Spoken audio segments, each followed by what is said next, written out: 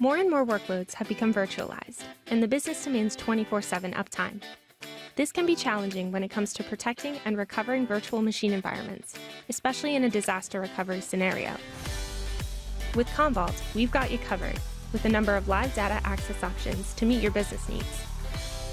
In today's example, we'll power on a virtual machine from the secondary copy and immediately live migrate it into production using Commvault Live Recovery.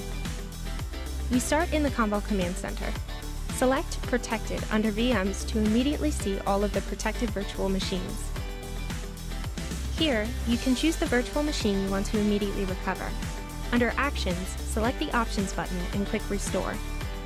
Here, you are presented with all the restore types available for this VM. Click Live Recovery. You have some powerful customization options which provide a number of recovery options, such as creating a new VM instance or clone.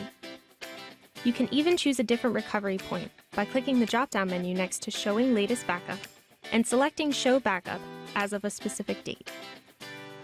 Once you have selected the recovery point and which vCenter environment you want to recover to, click Next. Some final options are presented. Click the slider to enable Restore Virtual Machine using Live Recovery with vMotion, and then click Submit. It's that easy.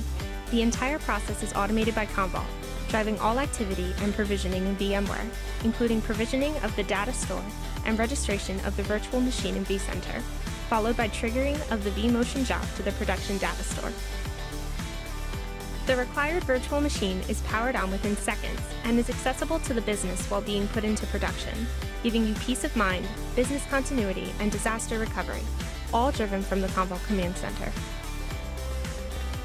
Thanks for watching.